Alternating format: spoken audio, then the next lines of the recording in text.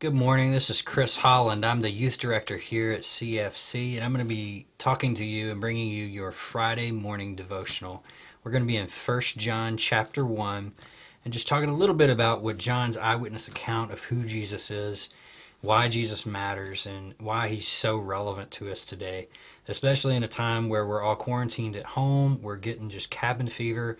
We want to be out. We want to go back to work. We want to experience real freedom again and experience some type of new normalcy, and it's just really, really hard.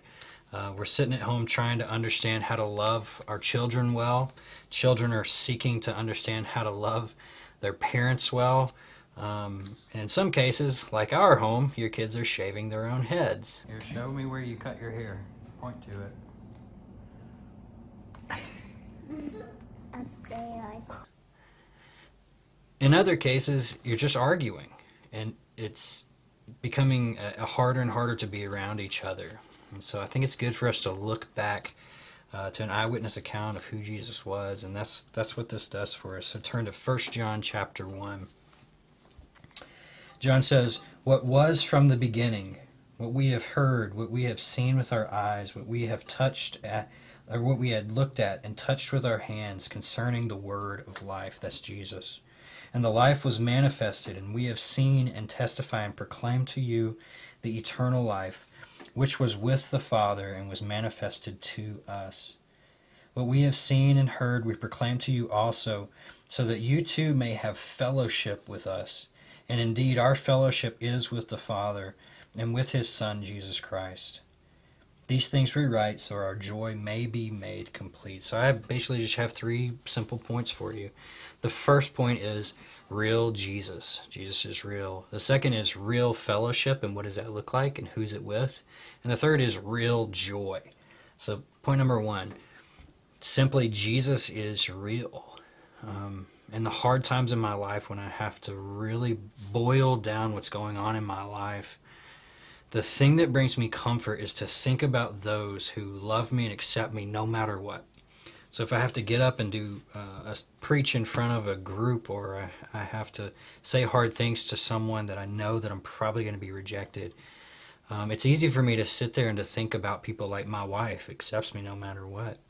But in this time, when we're all together and we're all in the frying pan of life together, and we feel like we're burning up, and we feel like we're just experiencing the excruciating pains of this new form of transition and grief and anxiety, it's like we're all in it together, and what we need to be thinking about is the one that accepts us no matter what, to calm our anxieties, to bring us back to the real world, to realize that he promised all of these things in the past, that we would go through hard times and that it's going to get worse, way worse, before it ever gets better.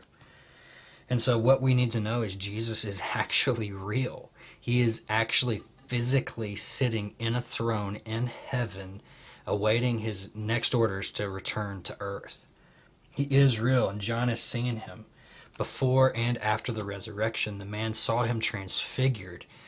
He saw him ascend into heaven. He heard his words. He felt his touch. He was fed by him a number of times. He saw Jesus walk through the walls into the upper room where the disciples were.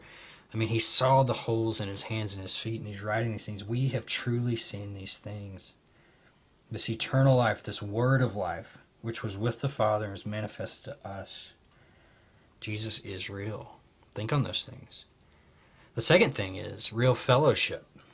When you come in contact with the risen Lord and he saves you and the Spirit fills you and you are one with Christ, then you are ushered into this new opportunity, this new just phase of life, this benefit of Christ. And it's called fellowship, to share that which we have in common with Christ together. And he says here in verse 3, "So that you may have fellowship with us," being the apostles, "and indeed our fellowship is with the Father and with his Son Jesus Christ." It's that we are all in this together. We are not alone, and you're not. You're simply not. You are in it with other Christians within our church, other Christians in our world, with Christ himself and with the Father and with the Spirit. You're not alone. You're just not. Jesus loves you more than to leave you alone. The third thing is real joy. In verse 4, these things we write so that our joy may be made complete. You have to think about the difference in joy and happiness is that happiness is based on your circumstance, whereas joy is an ever-present, flowing, subterranean, overwhelming feeling and sense of joy, satisfaction in something. And that for every Christian, there is this subterranean flow of satisfaction in Christ in our lives. And oftentimes, God provides these scenarios in life like pandemics, like death, like disease, like sickness, like just phantom pains, mysterious issues, anxieties, things like He allows these things to occur so that we are forced to dig down into that subterranean flow of joy that's accessed only through knowing Christ is real. He loves us and He cares for us. So as we move forward, think about these things. You worship a real Jesus who is truly real. And in Revelation it says that He will return again for you in love. And He cares for you, and He's with you right now in fellowship with you.